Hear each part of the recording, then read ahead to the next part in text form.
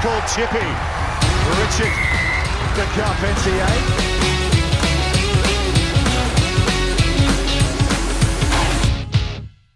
Chippy, just announced you're going to retire at the end of the season. How do you feel now the news is out there?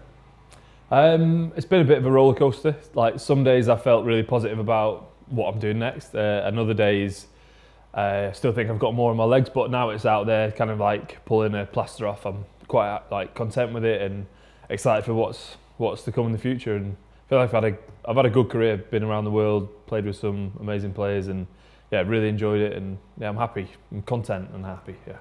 Yeah, 12 years as a professional rugby player in sevens and in the 15s game. Where did your love of rugby come from, and how did you grow up into the game? Yeah, so I was playing football till I was about 15, and then I was in like the B team, C team at school, and then got forced.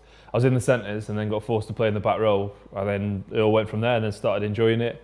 And then yeah, from like school to uni, like chased it.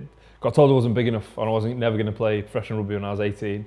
Went to uni in Uwick, or Cardiff Met, I think it's called now, and then I went on from there. Absolutely loved it. Kind of fell in love with it, and I like ended my school and all through uni. So yeah, big shout out's got to go to Cardiff Met and Kirk and Grammar for pushing me through to carry on playing. How easy was that transition from university rugby into the senior game? It was a bit different because obviously when I was at uni we played Wednesday then Saturday, and when we played on the Saturday we played in the Welsh League, so you just had all angry old Welshmen trying to beat up English students, which was quite fun. And then on the Wednesdays we'd be trying to beat up other university teams. So when I went into the Premiership with Leicester, it was like, although there was quite a lot of physicality, there was no fighting, so it was quite actually a step in the right direction. So it was enjoyable. Yeah, it was good, but obviously a massive shock. Yeah, you went to Leicester, as you say, and enjoyed a spell at Nottingham. Was that really where the rugby dream kind of started for you?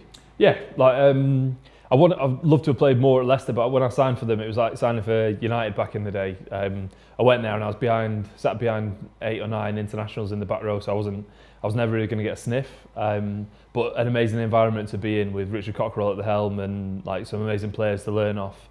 So yeah, it was great to be there, and then to get some game time at Nottingham, and then from Nottingham to Worcester after that. It was good. Yeah, and during your time at Leicester, I think it was where your England Sevens kind of career started. How did that happen? How do you suddenly become a Sevens player after playing 15s? Yeah, so I was at uni still, and it was on my last year of uni, and Ben Ryan rang me up from the Sevens. And originally I thought it was some of the lads like trying to do one over, because we used to do that quite a bit, ring up people and tell them that they'd had trials at Cardiff Blues or whatever. So when they rang me and said I was going to play for England Sevens, I hung up on Ben Ryan a couple of times before I went down. And then got in the setup there. Sevens was always something I enjoyed at school, and the way I play the game, well, I played the game, I don't know, like past tense now, I suppose. I enjoyed space and getting my hands on the ball, and the kind of kickoffs is what I was good at, and getting the ball back that way. But yeah, like the way I played throughout my career has kind of been looking for space out wide rather than running into people, bashing up the middle, like your bigger players like your Josh McNally's and Tom Dunn's, like running into brick walls. I'd more prefer to run around the brick wall. So transition from 7s to 15s, kind of, yeah, both games have done me well. And in that Sevens environment, it was eight years with the rose on your chest, some amazing memories, and you got to experience some great places around the world. Are there any spots that kind of you think, oh, I'd love to go back there and play again? Yeah, kind of in and out with the Sevens, obviously, like kind of yo-yoed back from 7s to 15s a couple of times, but if I had to pick some spots to go back to, Vancouver, Sevens was always an amazing atmosphere, and Cape Town, just because everyone in South Africa loves their rugby, and I got some really like great memories. We beat South Africa in Cape Town in the final in the second year there, and there was like 55,000 people, and obviously you know how passionate South African fans are, so it's always nice to beat someone at their place. Obviously we've done it a couple of times this season, like Quins at Twickenham and Gloucester away the last 2 games. Like, so to shut those away fans up was amazing. So those are 2 standout memories from the Sevens. And then you're such a tight-knit group when you're away with the Sevens, a small number of you. Did that help create some unbelievable memories off the field as well as on? Yeah, so we were really lucky with our group. We kind of stuck around for 5 or 6 years together, which like not many Sevens teams do that. With people in and out, like your Rory McConaughey's and Will Muir came in and out. And it was great to see them going to do amazing things at 15s. I think that's what kind of pushed me to go back. I was thinking, well, if Horse can do it, I think anyone can do it, you know. So it was good, and yeah, we had some good times off the field, but none that can be shared on camera, unfortunately. Some quiet nights out. Yeah, it was good. Moving on swiftly, then. You've been open. You've talked about the struggles of kind of when there were issues with the Sevens team and coming into the COVID period where things were unknown. How proud are you of yourself for kind of digging in, being determined, getting back into the 15s game with Harlequins before obviously arriving here? Yeah, so it was pretty mad. Obviously, we all lost our jobs during COVID, and not really knowing what was next for me. I think Sevens and missing out on different things in my career, kind of ups and downs, give me a massive sense of perspective. And obviously, being married wasn't just my son at the time, and I've got my daughter, but that gives me like a different view on life. Like rugby's such a luxury, and it's so amazing to have done something so cool. Like I think when you're in it, it's hard to realise how lucky you are to be doing it. But COVID and that, like losing my job with the Sevens and thinking, oh, actually, well, how lucky was I? Getting back into it the last 2 or 3 years have kind of been a breeze. Well, the hard sessions have been a bit easier because you know kind of what it's like the other side. But no, it's been great to get back in it. Like obviously coming straight back in and being part of that Premiership winning team at Quins, and like coming back in and finishing my career with a Premiership winners medal, even though I only played 5 or 6 games for them, was like pretty mad. And then being at Bath and seeing things, I don't know, I'm not saying I'm the catalyst, but we've just gone like this since I've come in. Like we've been doing amazing, and obviously this year under Johan we've really like tightened our boots and got a lot better as a team, and it's been amazing to see, and I can only wait to see what things are happening next year. I'm sure it'll only be positive.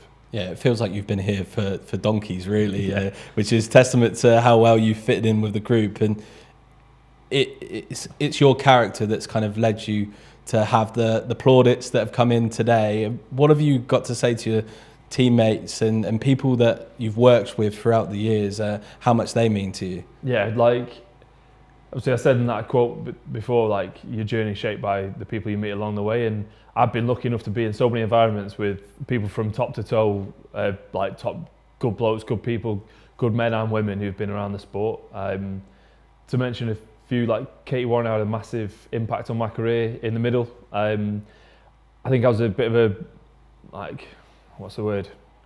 I was quite a short northerner. Like I didn't think anything of mental health. Yeah, and Katie obviously opened my eyes to like the power of like being able to control your thoughts and like, or being not even control them, just being aware of what kind of person I am. And she made a massive impact on my career halfway through.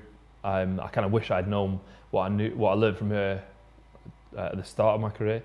And then coaches and players, like I played with some amazing players, like from Leicester, from at the start of my Leicester career and finishing up at Bath, like seeing the young lads come through and push through. It's been amazing. I feel truly lucky to have played with such amazing people and been coached by some great coaches. Yeah, you've had some amazing moments in your career as well, winning Player of the Year for England Sevens 2017, winning a Commonwealth bronze medal, World Cup semi-final medal, Prem finalist as well, or Prem winner as well. So when you think back, do you feel privileged to have been part of such a journey? Yeah, kind of. Right, when you write it all down, it's like that's pretty mad. Like it doesn't really even sink in I've done it. I'm massively privileged. Like such an amazing trip. Couldn't have done it. There wasn't many passengers along the way. Like everyone I've worked with has like pulled their weight from start to finish, and yeah, just to play a tiny part in some of that is something that I look back on very fondly when I come to be a proper old man and have a cup of tea and sit on the sofa. If you look at the Chippy that came through university and to the Chippy that you are now as a professional leaving the game, is there any advice you'd give to your younger self thinking back? Keep your head out of the way. I've got plenty more cuts and scrapes since I started. What advice would I give myself? Nothing much more than I say to the young lads now. I think I always say to the young lads when everyone asks me like, what's your best piece of advice? Is like take something from every session. I know it sounds cliche, but there's always someone on the pitch, young or old, who knows something you don't. And if you can pick up a tiny piece of information like every other session or every session, you're going to like grow and be better and better. And not being dismissive of people either. Like your glass is never full. You can always learn something. And even now I've got a week left of training, and I'm still like, I know it's mad, but I'm still like looking to learn stuff from people, because that's just the kind of person I am. But no, yeah, I'd say that's what I'd say to young Chippy, and I'd say like, relax, it's going to be all right. Like I think the older you get, the more you enjoy things. And when I was younger, I think I was just kind of so het up on like trying to be the best version of myself and trying to do everything. I didn't enjoy the moments. But yeah, I've enjoyed a lot of moments throughout my career, and I've made memories to last a lifetime. So I'm happy. Yeah, talking of learning, you've been learning to be a barista with Ben Spencer today, which got him a bit angry by the sounds of it. But what's next? Is that sort of going to help you in your next venture? Yeah, so me and my wife are looking to set a coffee shop up on the Isle of Wight in Benbridge. So if you're ever there, get yourself down. Benny Spencer, obviously he's a proper coffee nose, and he knows his thing, knows his stuff, knows everything about it. And I had a little go on his machine out the front, which is a bit different to the one we've been using recently. And he wasn't best pleased. But yeah, you've got to start somewhere. I'm still learning the ropes. But I assure you, if you ever come to the coffee shop on the Isle of Wight, I'll be a lot better than I am now. So yeah, that's the next plan. Well, before then, one more week of professional rugby. Chippy, it's been an absolute pleasure having you here at Bath Rugby. Congratulations on an amazing career, and we wish you all the best. Thanks very much, I've loved it.